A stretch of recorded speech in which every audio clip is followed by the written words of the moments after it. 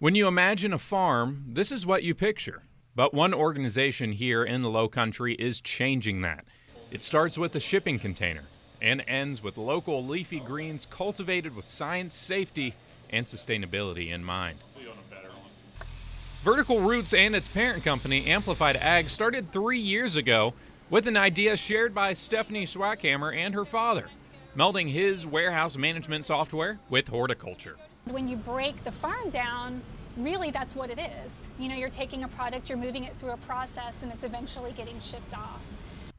A successful trial pod in Somerville grew to a facility now located in Daniel Island, with 30 containers producing lettuce sold at local restaurants, grocery stores, and donated to food organizations here in South Carolina.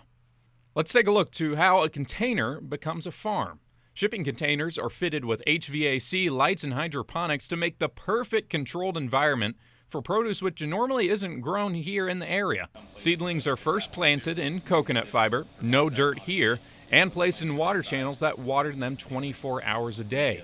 Despite this method saves water. Horticulturist Matt Daniels explains.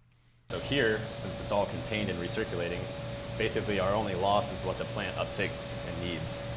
An added benefit is the speed, as plants reach harvest 10 to 20 days faster, allowing for many more yields a year. In spite of the sci-fi appearance that looks alien, this results in lettuce that's as local and safe as can be. 95% of all leafy greens come from the West Coast, either Arizona or California. And I mean, food mileage, the list goes on of why that's not great for us. Plus it's sprayed with who knows what. The controlled environment of the container blocks pests, negating the use of any pesticides, and with a smart combination of code, any head of lettuce can be traced right back to where it began.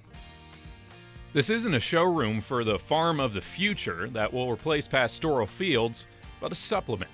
Both will work alongside, not against, in future crises facing agriculture, solved in part by science.